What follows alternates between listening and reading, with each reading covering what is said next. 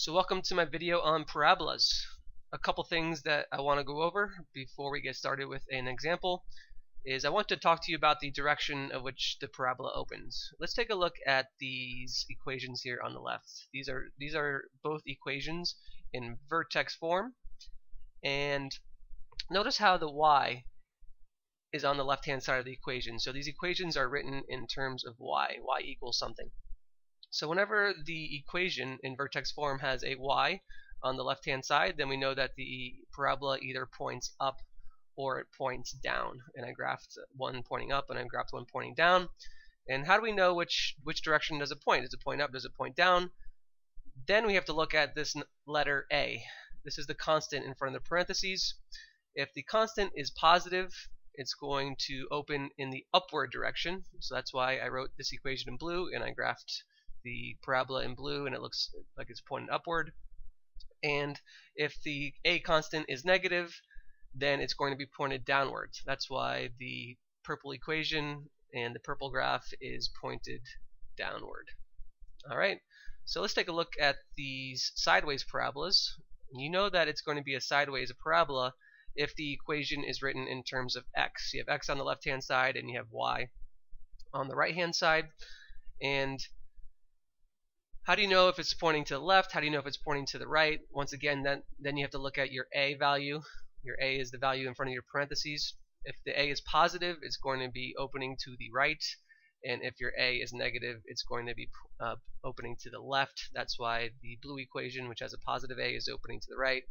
And the purple equation, which has a negative a, the graph is opening to the left. So that is my brief introduction on parabolas. One more thing, like I said before, these equations are written in vertex form. Sometimes the parabola could be written something that looks like this. You have y equals ax squared plus bx plus c. This is what you call standard form. Once again, the same rules apply. Since you have the equation written in terms of y, then you know that the parabola is going to be pointed up or down. And since your a value is positive, then you know it's actually going to be opening in the upward direction. So this equation that I just wrote for you, if your a is positive, then you know it's going to look something like this blue graph here on the left. It's going to be opening upward since your a is positive. So that is my brief introduction. Let's just go ahead and dive right into an example. Here we have the parabola y equals negative 1/4 multiplied by x minus 1 squared plus 1. Alright, so the first thing we want to do when graphing a parabola is we want to find the vertex. The vertex is a really important piece of information that it's really useful if you graph this first. So before we even find our vertex, we can actually figure out which direction that this parabola opens. Since it is written in terms of y, we know that it's going to be pointed up or down. And since we know that our a is a negative value, our a is negative 1/4, that means that we know that it's going to be pointed in the downward direction. So before we even start this problem, we know that this is going to be a parabola that is pointed downwards. Alright, but let's actually draw an accurate graph so we know exactly what this parabola looks like.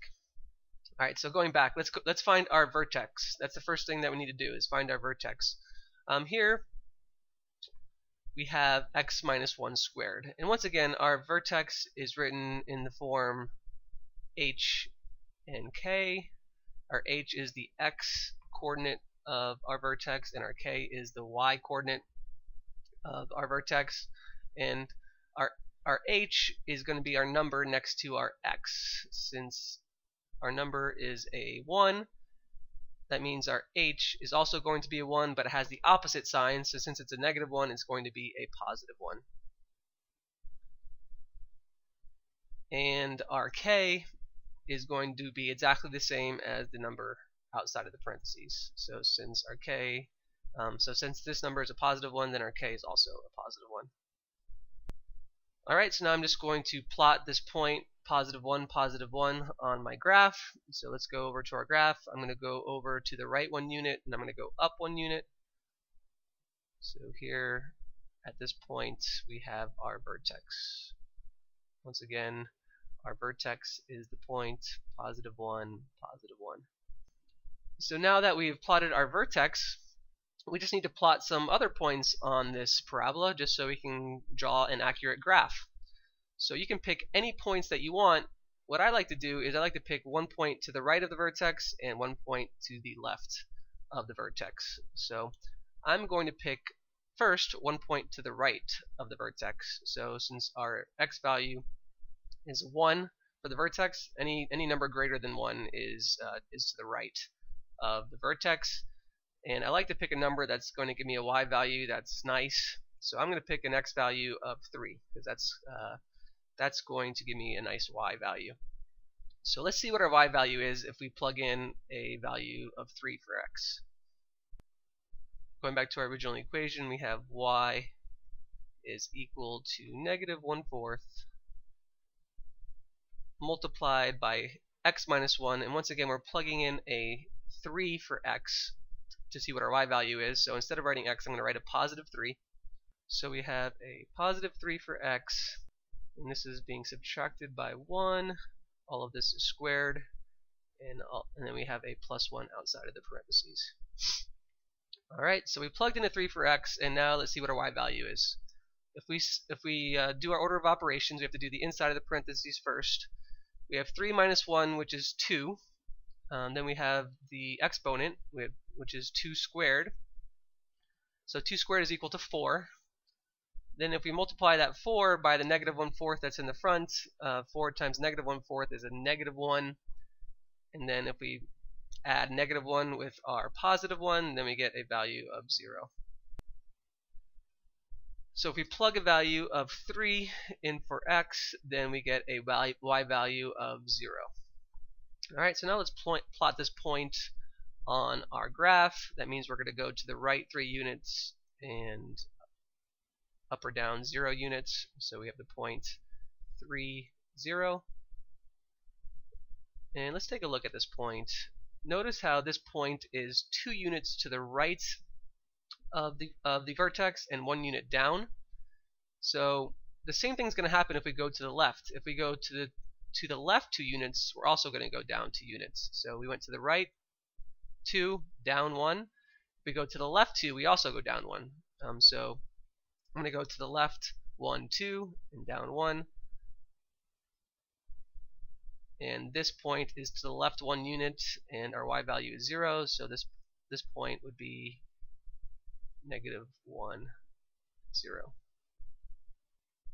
So let's double check this point negative 1, 0. We'll plug in negative 1 for x to show you that you get a y value of 0.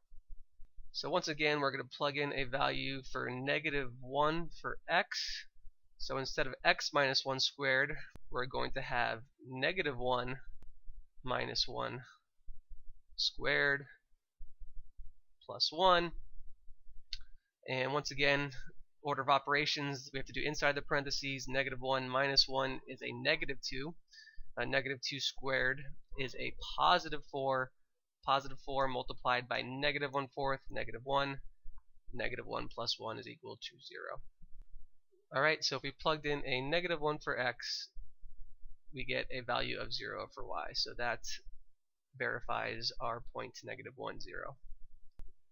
Alright, so now that we have plotted our vertex and we plotted our point to the right and plotted our point to the left, now we can draw a semi-accurate graph of our parabola. So you're going to start at your vertex, and you're going to draw a curved line going through your point on the right.